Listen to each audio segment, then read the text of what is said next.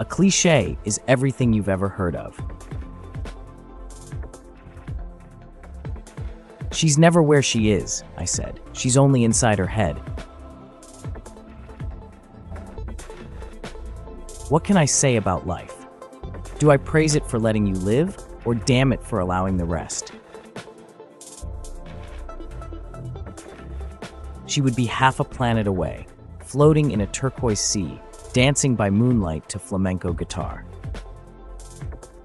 Whenever she turned her steep focus to me, I felt the warmth that flowers must feel when they bloom through the snow under the first concentrated rays of the sun. I know it feels like you have all these options, and when you make a decision, you lose a world of possibilities. But the reality is, until you make a decision, you have nothing at all.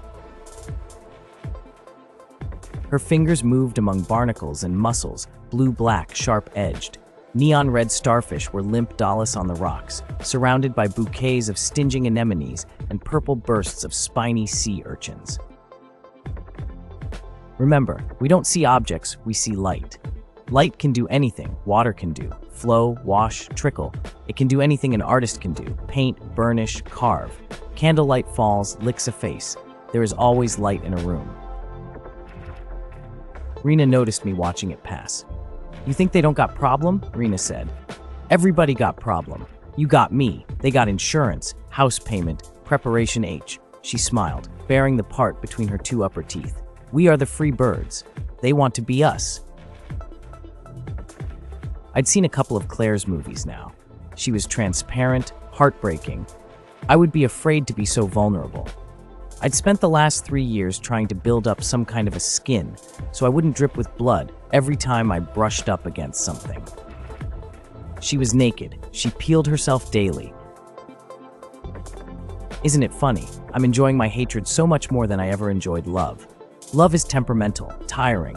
It makes demands. Love uses you, changes its mind. But hatred, now that's something you can use, sculpt, wield. It's hard or soft, however you need it. Love humiliates you, but hatred cradles you. I wanted to freeze this moment forever. The chimes, the slight splash of the water, the chink of the dog's leashes, laughter from the pool, the scritch of mother's dip pen, the smell of the trees, the stillness. I wished I could shut it in a locket to wear around my neck. I wished a sleep would find us at this absolute second, like sleep over the castle of Sleeping Beauty.